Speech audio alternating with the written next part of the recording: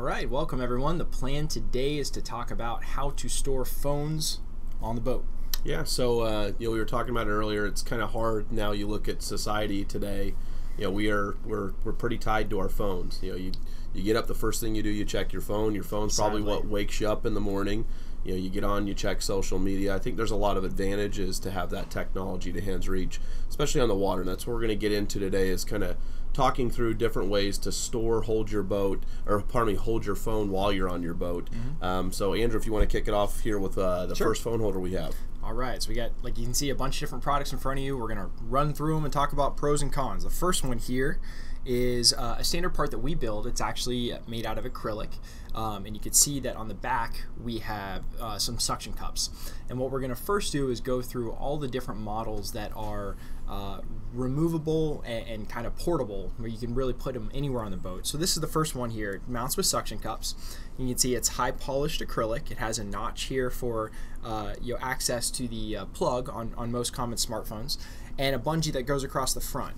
And as you can see here, you just pull the bungee, you slide it right in, and it's a very simple design. And that design is a design that we've used for boat builders, incorporating on the dash. One of our other videos we did last week kind of showed that design for dash panels. Mm-hmm. This is kind of an aftermarket or an afterthought add-on that we've brought to make it removable as well. Sure. So when we're doing dash panels, generally all we're mounting is this landing piece, right? Let's see if I can put it away. This landing piece right here, and that's just glued right to the dash. So you have a place to set your phone, and you've got the bungee, right? So you've got the bungee and you've got this landing piece. Well, assuming your dash doesn't have that built in, this is a way where we can supply the entire back, the landing piece, and have it on suction cups. Later we'll show you different ways where you can actually hard mount it, with screws or with studs. But this is a real simple way to hold your phone. I think the going price is about $40. I'll check the website here real quick. Yep, $38, $37. We are gonna list prices as we talk through these. Quick disclaimer that the prices are subject to change, and if you're looking at this 2 years down the road, it's expected the prices will be up a little bit from where they are now. But it'll give you a really good idea for relative price. This is a roughly $40 part. Yeah, there's a lot of cost in material. We did a little bit of testing before going live with this, adding the suction cups. Very basic suction cups. We actually sell replacements should anything happen down the line. Mm-hmm. I think we ended up hanging 9 pounds off of this, and putting it on the window for a week to try to make sure that it's something that you're putting a phone that costs $1,000 nowadays. Sure. I think the new iPhone's like $900. You want to make sure that it's in there the right way. So we did that. Cool. So you want to talk about the next one? Yeah, absolutely. So this is something that's similar, right? It's a removable option for holding your phone. You can see down here at the bottom, it does have this removable mount that holds the phone. And this actually is similar to, it's a suction cup mount that actually goes onto the surface that you're going to be mounting it. So basically you put it onto this surface. I don't know if you can see here where you'll just push this down, it'll actually suction onto the actual surface. So you can put it on a flat surface. The other option, you could put it sideways. Here. Right, so this is the handle that he's referring to. I don't know if you can see where the handle tightens down and locks it in place. Yeah, so the nice thing about this, I'd say pros and cons if we started going back through the list. This has to be fixed onto a dash or a windscreen. You couldn't mount it like this. You could there'd be really no purpose to mount it like this other than securing it from going vertically. The benefit to this is, again, you could put it onto the windscreen, you could put it overhead, and the reason for that is you'll see when this mount gets put back in here. Get it pulled up here. Well, you actually have a little ball and socket here, so you're able to loosen this up or tighten it, and you're able to move it around to different angles, if you can see that. So again, a really good option to be able to mount it both vertically, horizontally, overhead. I'll kind of show you the functionality really quick to put the phone in. So I've got a larger iPhone Plus, and as you push that into the actual area, it's a little bit tight. Again, you can see that that's going to hold the phone really firm. So it's a really good part. It's a newer vendor that we're working with. We're really excited about. And this is the Rock Mini with suction cup, right? Is this product? Correct. Okay. That's correct, from Scanstrut. Cool. So, moving on, one of the other ones that we have here that we've sold on the website for a while is this Sea Sucker ram mount. So most people are probably familiar with the Seasucker suction cups, and then you've got this adjustable like tension. I don't know what you'd call it. Like an articulating arm. Yeah. And then you have this, what's called the X mount from RAM, where this is a spring where you tension open these, you're here, and you're able to set your phone into place.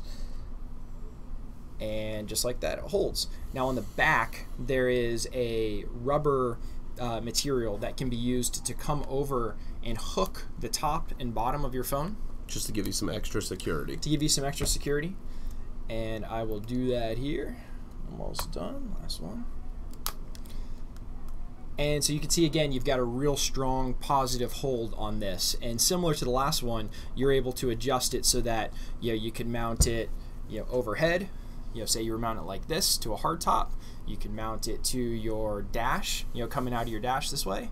Or if it was mounting maybe to the top of the dash, it could be folded over like this. And that other unit is much the same way. They really have the same functionality.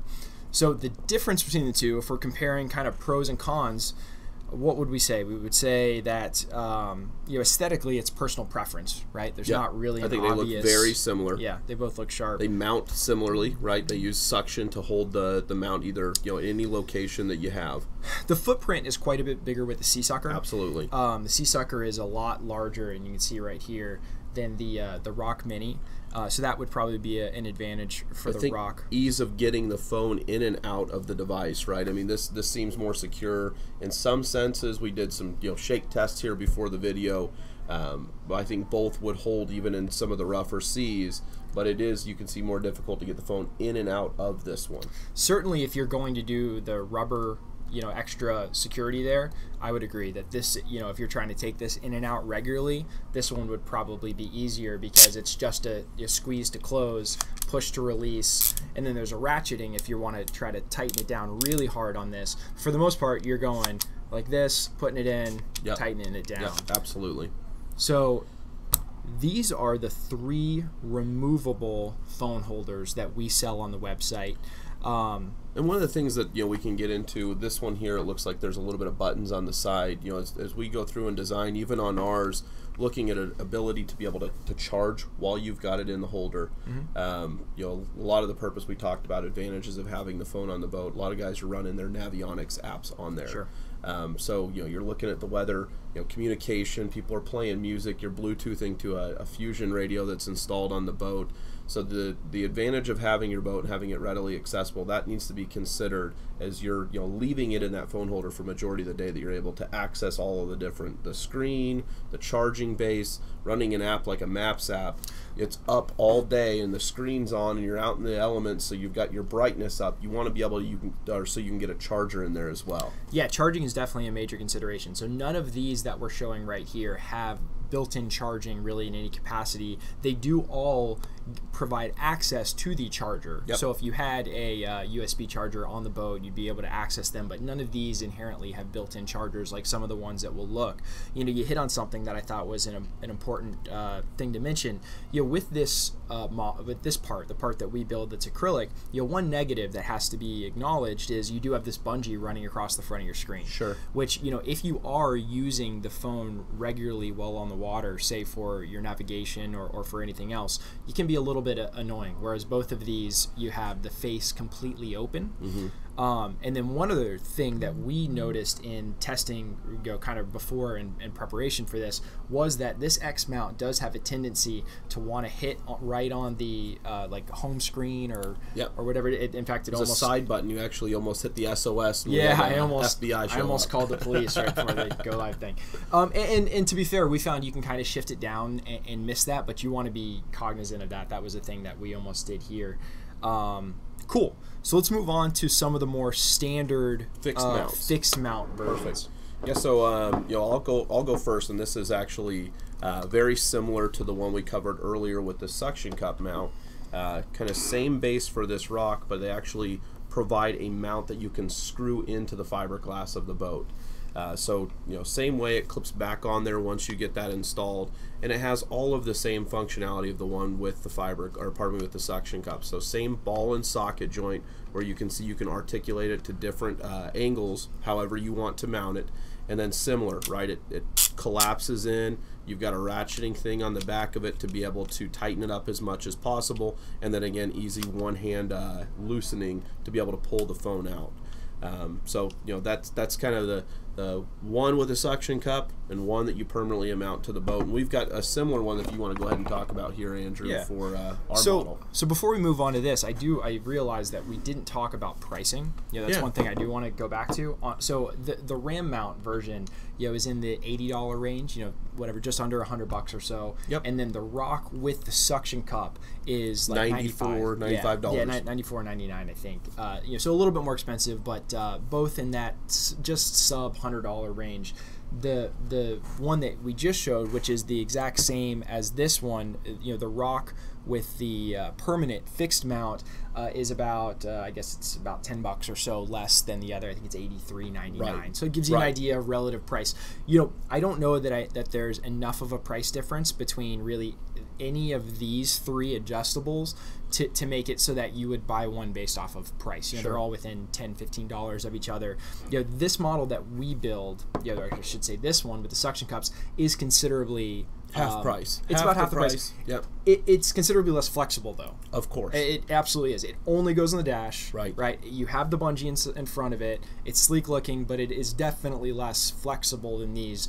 But it is half the price. And a question while you've got that back up, I know we're kind of bouncing around a little bit. This does as well. All three of the ones that aren't permanently affixed handle a larger phone as well as the normal size They do. iPhone or Samsung Android that's out there. So going back to the idea of ones that are permanently affixed, right? You have this version that we build out of acrylic that has these suction cups on the back, and this is a version with studs. So the nice thing about it is you have no visible screws, right? Where you do here, you've got a couple screws, 4 screws. Here, it's all studs. So we supply a drill template that you mount on your dash, and you drill these holes, and then we supply nuts that you tighten down from the back. And this is obviously a permanent mount at this point. You've mounted it to your dash, but it is a pretty sleek, good-looking way to do it. But it is permanently mounted, and something like this, gosh, I think it's probably about the same price. I don't know that it adds much. Right around for $50, $45, probably. $50.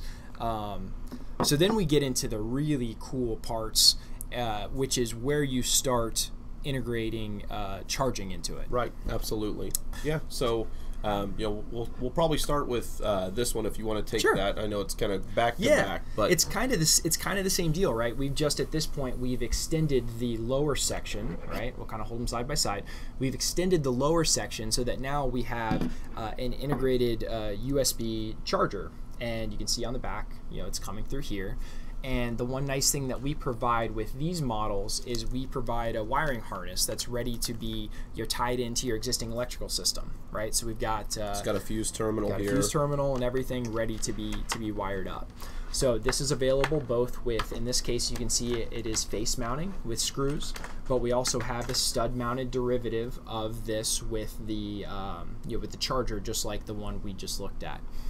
Awesome. Yeah, so this is actually a really cool part that we just got in. It's just brand new to the market. It's really cool.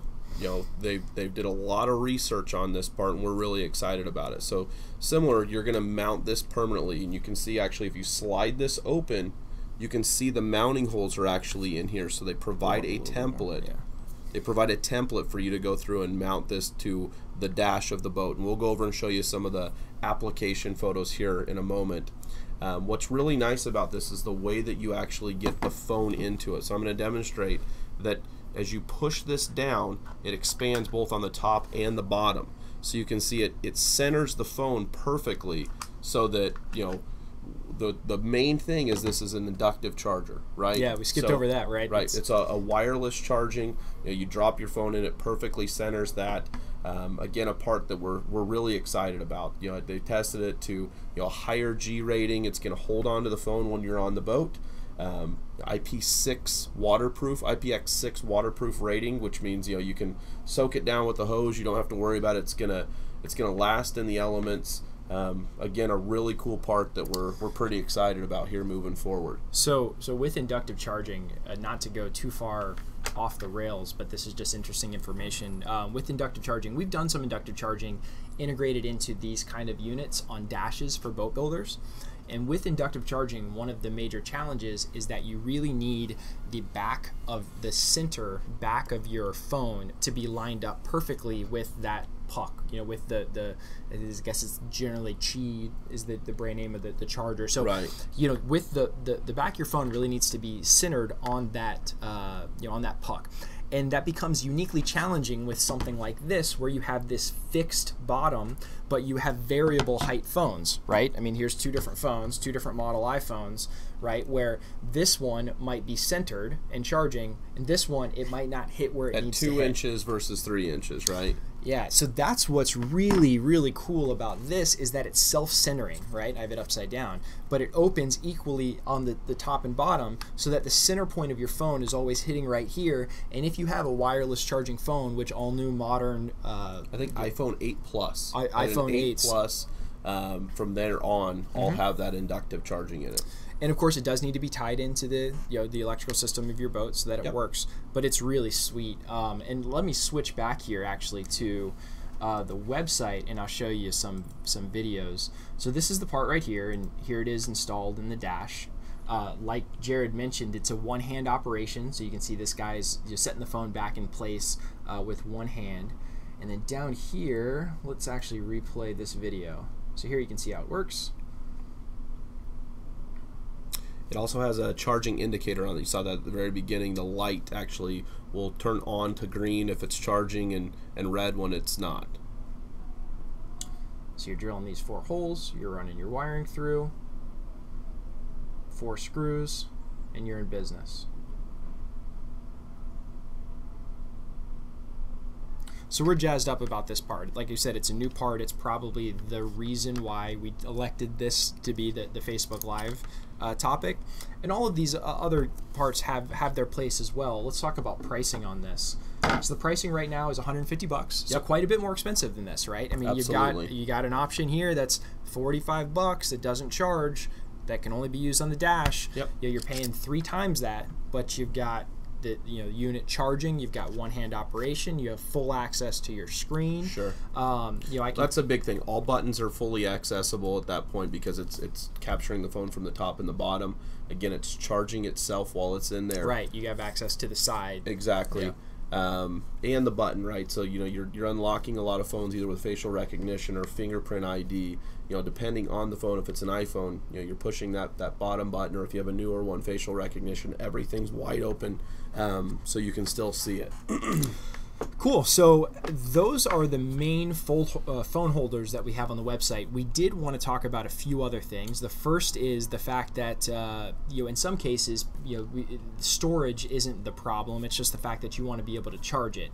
And I did want to quickly circle back around to the idea of the phones do so much more now on the boat, like run the navigation, which you were talking about. We've seen some that can connect to different depth finders, and I think as more and more of the connected boat, smart boat, comes, people realize that maybe they don't have to invest quite as much in electronics. Their phone can do a lot of it, but with that comes battery drain. Right? Absolutely. Like we were saying before, hey, when you put on your navigation because you're driving here from Orlando to Miami, you get down to Miami and you go, what happened? I'm at 32%. Right. And that'll happen on a day on the water too if you're using it for all these different apps and running music on it. So having a charger on the boat is increasingly important. So you want to show them those there? So we saw this embedded in our actual phone holder earlier. It's just basically a dual port USB charger. You've got your standard wire connectors, positive and negative, here in the back. Again, the nice thing about this is that when not in use, it does come with this sealable cover so that you're not getting any spray or anything in there, so you can protect that terminal. So it's waterproof when not in use. Exactly. Right? Yeah. So newer one that we've just recently added to the catalog from Scanstrut, that advantage is there. Not only do you have the 2 USB chargers you can see up in the bottom here, but the nice thing is when you actually plug in a USB cord, I think we have one here, they've made it in such a way that once the cord actually goes into the phone, let's see here. Get your direction right. Here we go.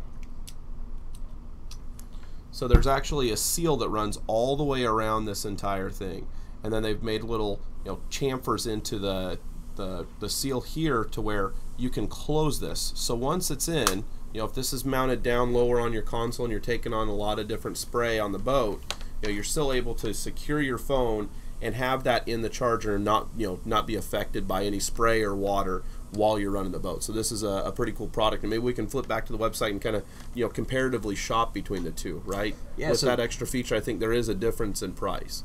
So the price of the standard, let's switch back. All right, I'm blocking it. So we have the standard dual USB with the flip down cover is $22 without the wiring. You can buy that same wiring harness from us for an additional, whatever, 25 bucks. Sure. Then the model that Jared showed, I think it may be on the next page. Looks like there's one page here to look up the price. Waterproof USB charger. We're having to shop our own website. Here we go.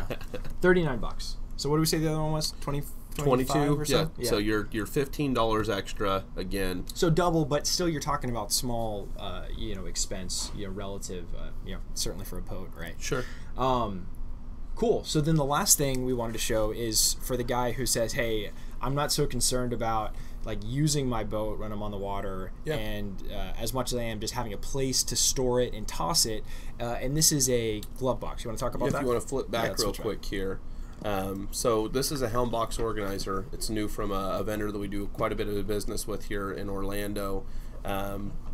This basically allows you to open up the top of the console, and that's really where it's designed to go. And you drop this in, and you can see that once you open it up, see if I can't get it open here.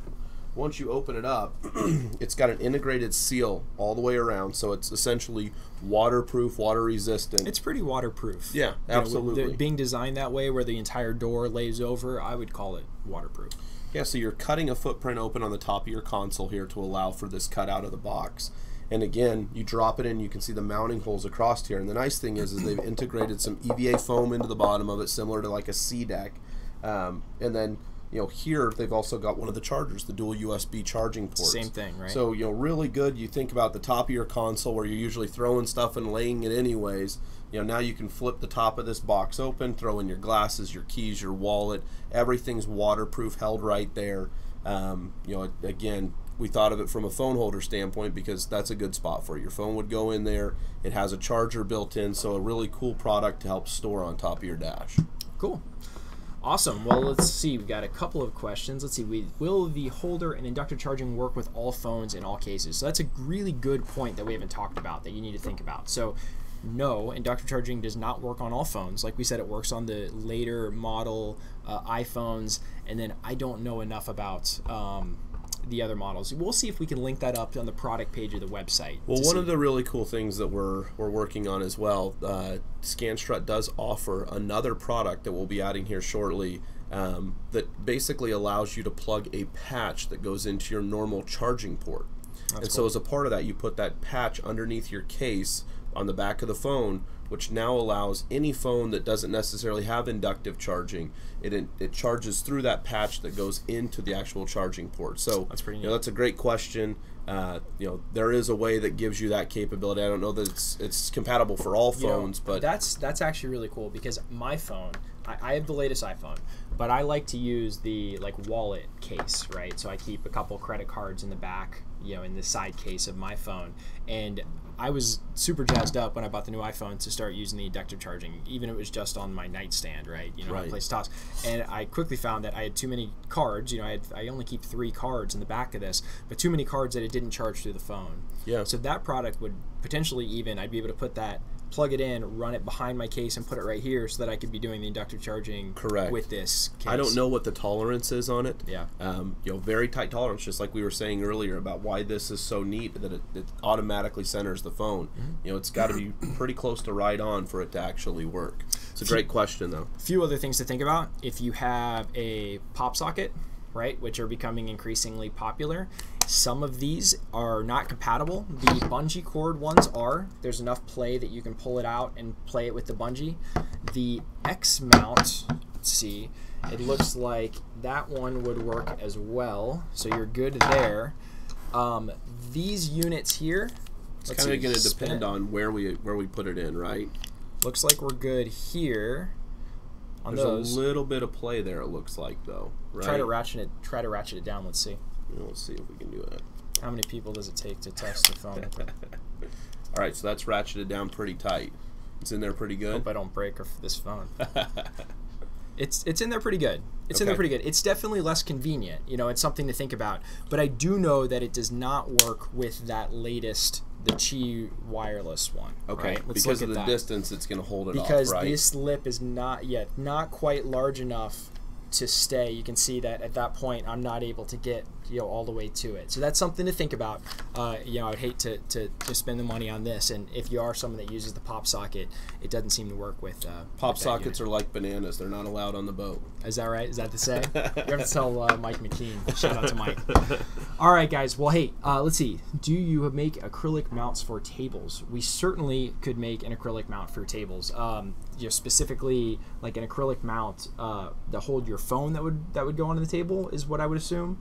If so, yes, we build just about anything that you can out of flat plastic sheets, be it acrylic or starboard or PVC or anything else. Yeah, so on a table, I mean, would it just be that, that's on a boat, or is it that they're wanting it? I mean, give us a little bit more information if you can. Yeah, and post it down in the comments for sure. I'd love to understand a little bit more about what you're trying to do and figure out how we can do it together. But with that, I think we are for tablets. Oh, tablets. It would help if I read, right? Thank you. Thank you. We do have some mounts for tablets. We didn't cover them today. We didn't cover them today. We'll probably make that another video. Similar style, though. I mean, similar style to these Rock chargers here. Yeah, let's switch back over and look at them real quick. Or Rock phone holders. They actually are made by Scanstrut as well, and they accommodate your normal 7 to 12-inch tablets, I believe. There's one right there. So same deal here. This is ratcheting. That's the exact same thing, just Correct. Scaled up. I haven't seen this before. So perfect for navigation. It's a good looking part. And $100. And then, so this is another part that's very similar to this, where it's got the adjustable arm, and you can see what it has is just 2 sea suckers on either side, right? Which that scares me a little bit. I know we've sold that part and we've never heard, you can see it has good reviews, we've never heard anything bad. I just get a little bit nervous running with just a suction cup holding my tablet. And here's another one, that's the derivative with, instead of the suction cup, it's permanently got the mounted mount there. Yep. Cool. Awesome. Well, with that, let us know if you have any questions down in the comments. We're still looking for cool ideas as far as new or as far as the next topics. We definitely want to make sure that this is good stuff that helps you.